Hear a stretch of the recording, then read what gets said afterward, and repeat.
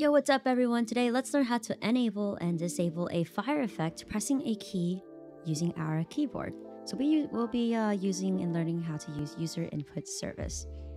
In my workspace, I already have a part with a fire inside of an attachment already, so go ahead and do that. Unless you want to enable or disable something else, like let's say a light, that's cool, totally cool too. Yeah, this works with that. It's just a matter of finessing the script and figuring it out how to make it work for your project.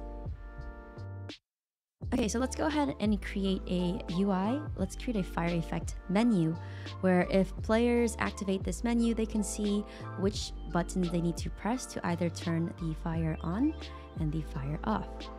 So inside of screen GUI, starter GUI, add a screen GUI and a frame, and I'll just be using text labels for this menu. So I have 3 text labels. So one of them is just a label that says fire effect, and the other says Q. If I press Q, it'll be equal on, as in the fire is going to be on. And if I press E, then the fire will be off. And this is just a menu. It's not a functional GUI with any text buttons. It's just a label. Okay, so once that's done, let's go ahead and add a script inside of our screen GUI, a local script. We have a variable which references the user input service, a debounce, as well as our frame and the fire attachment inside of our workspace. We're gonna go ahead and create a function for our user input service. First and foremost, we're gonna go ahead and create it so if a player presses T on their keyboard, then the frame is going to be visible. If they press T again, then the frame will be disabled.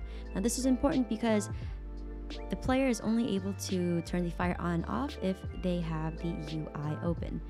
So we're gonna go ahead and set it so that if the input key code is equal to Q, then the fire or the flame will be enabled, will be equal to true. And if they press E on their keyboard, then the fire will be disabled, equal to false.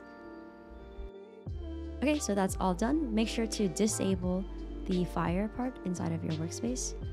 And then let's go ahead and test it out. Alrighty guys, so we're gonna go ahead and press T to open up the menu of our UI.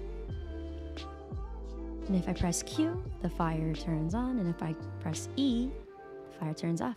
Pretty cool. So full scripts and models will be posted on our website, link in the description down below. If you guys enjoyed this content, please give us a like and a subscribe. As always, have fun creating, and I'll catch you guys in the next video. Peace.